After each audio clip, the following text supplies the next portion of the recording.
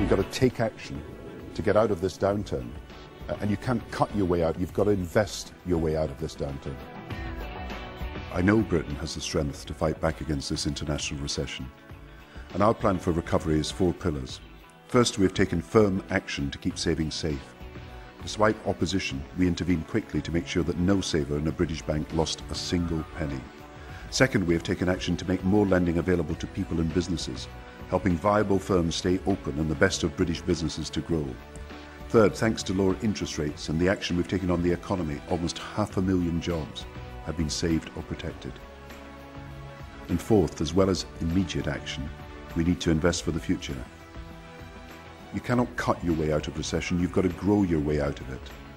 That's why we've announced action to help homeowners, giving them breathing space if they lose income temporarily and fall behind on payments. We're investing in apprenticeships and tax breaks for British manufacturing. Anyone under 25 who's been out of work for more than a year will get a job or training.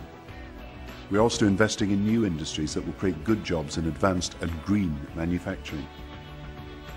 Have leaders right from across the world and actually agreeing things, not just talking, agreeing things.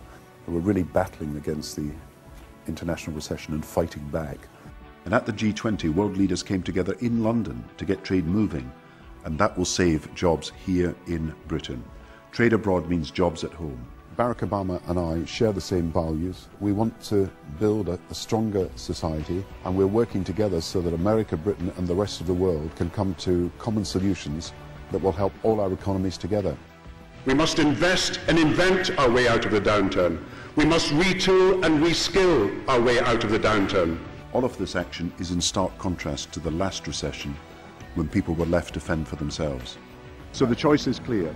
The Labour plan to grow Britain out of recession, or the alternative, public service cuts for everyone. Together we can fight back against this international recession. Together we can build a stronger, fairer Britain.